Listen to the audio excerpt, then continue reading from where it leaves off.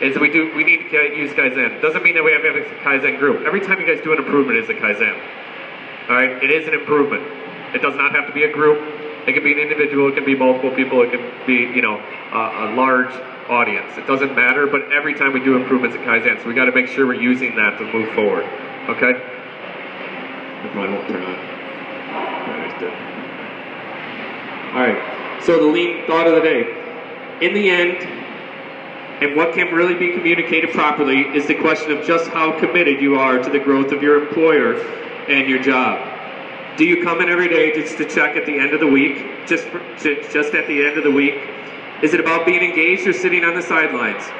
Only you can decide to take the extra steps to fix what's wrong, to clean up a mess, to prepare a press, to be committed deeper than just working for the money. A company always has employees that work for more than just weekly checks, that truly want the company to succeed because they do like working here and would rather be there than somewhere else.